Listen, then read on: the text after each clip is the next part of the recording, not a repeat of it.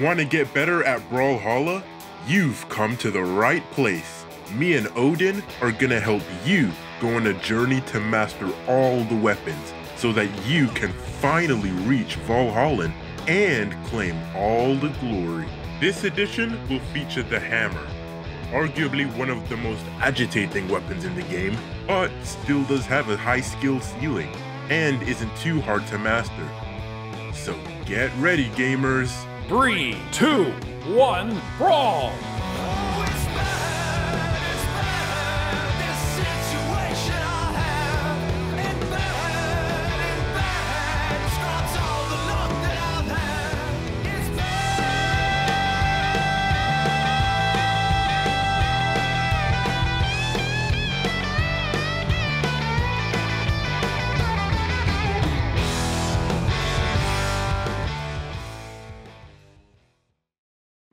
Neutral light attack, side light attack, down light attack, neutral air attack, side air attack, down air attack, and finally, ground pound and recovery. With all the movesets out of the way, let's get into combos. The grapple hammer is one of the only weapons in the game to still have more than 2 true combos. Hitting a downlight on hammer can lead you into 3 options, one of which has to be in the air. However, it should be noted that it all depends on the opponent's health for these combos to actually be a true confirm. But let's start with the obvious downlight into jump down air. Usually to pull this off successfully all the time, you would turn around down air. If you do it too far away, it will not confirm, or if you do it at a very high damage range. Next is downlight into jump side air. Similarly to the other downlight combo, it will only work under certain circumstances, like for example, it won't work if they are full health or close to full health. A little bonus true combo is that while in the air, if you gravity cancel a hammer downlight, literally just press light attack again to do an air. This is actually really hard to pull off as well, to be fair. You might use this to kill if you're on small Brawlhalla where they are closer to dying off the top of the screen rather than on the side of the stage, with a downlight Sayer. And yeah, the other true combos also work in the air as long as you still follow the same rules, of course. After that, we have the combo the developers coined, the Russian Mafia, which did get some nerfs over the years, but as of right now, if you do a downlight dash jump recovery in the correct spacing, you can modify the ending of the combo to the way you started it. This is how you space and position yourself to hit that version. Note, in some instances you may have to just not jump entirely. Then there is the Nair follow-up version, which doesn't require a jump, but does require the opponent to be really damaged. Usually this version is just to flex, as on most stages in the game, you can just stomp into side air just fine for a guaranteed kill. The Sair version is also a version I thought was actually true until now, as of recording this video. Now we have downlight sidelight. This combo only works in early stages of health. If you try and do it in later stages of health, it just will not be a true confirm. Now the final true combo on this weapon, it is the side air into neutral light.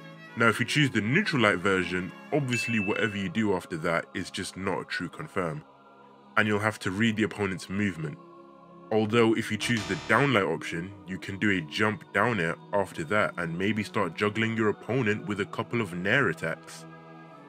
Just extra tips before we move on. The downlight range on ledge can allow for a sidelight true confirm follow-up even in later stages of health. Movement. I've already covered this topic in a previous video, but now we will go more in depth for the specific weapon and what to actually do for playing the weapon. You know the movesets, you know the combos. Now what do you do in neutral against an opponent you've never played against before, or on a map you're probably not even that great on? For starters, off of a hammer sidelight or neutral light, you can jump chase dodge, turn around side air. Then after that, we have already discussed how Ser in low health can true confirm into a neutralite, and at that point, yeah, that's damage. Now that's something for like a spot dodge scenario type movement or a dodge in-ish style. So let's say your opponent doesn't get hit by the Ser afterwards. Okay, you're back on the ground and you know what that means. You want to catch your opponent's landing, whether they're on sword or katars or orb. They're either going to counter-attack with a falling down air, and you can spot dodge, I guess, and punish them with a downlight down air, or Ser. Or they'll decide to hang back and reset neutral. As long as you're acting, never reacting to your opponent, and making it as confusing as possible to be read. If your opponent is a bit floaty, your movement becomes rather limited to two options.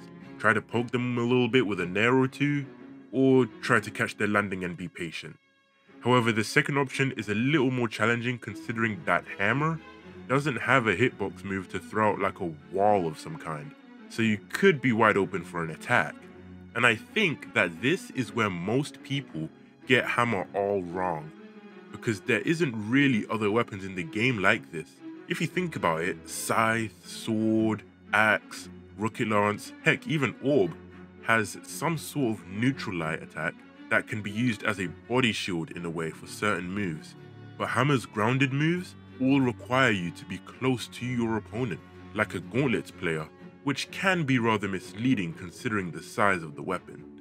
Final advice and tips for handling this weapon in neutral are falling grounded nairs have a pretty good hitbox. I do understand it's all well and good just to talk, and on paper this stuff that I'm talking about seems pretty obvious. That's why I will let Core and Sentinel play a few games and let Odin be the judge of their highlights.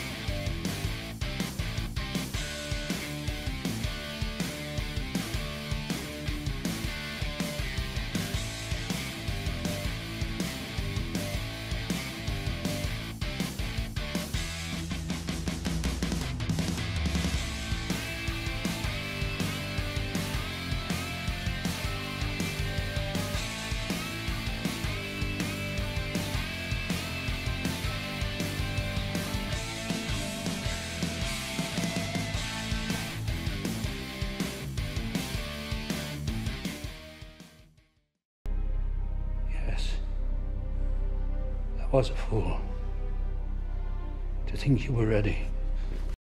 Hey! You're unworthy of your title! You're unworthy! Well, that was a little harsh, eh? I guess not everyone has potential. But nevertheless, if this tutorial helped you in any way, be sure to leave a like and me and Odin will catch you in the next one. I'm not sure what I need.